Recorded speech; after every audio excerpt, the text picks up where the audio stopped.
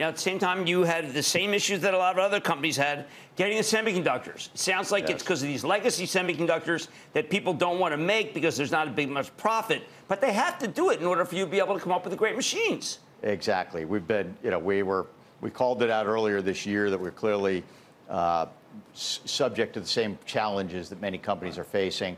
We've been working very closely with all of the semiconductor suppliers to be able to help improve our situation, and we're hoping here in the coming quarters to finally get on the other side of it. But it's very meaningful when you have to cut back on production of something as critical as mammography machines. And even Secretary Raimondo got involved talking, so I think we've been applying all of the proper pressure points. And really what we've done is we've started to appeal to our vendors around the purpose of what we're doing, and we're starting to see them trying to give us a few more chips.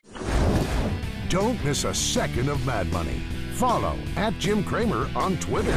Have a question? Tweet Cramer. #MadTweets. Send Jim an email to madmoney@cnbc.com or give us a call at 1-800-743-CNBC. Miss something? Head to madmoney.cnbc.com.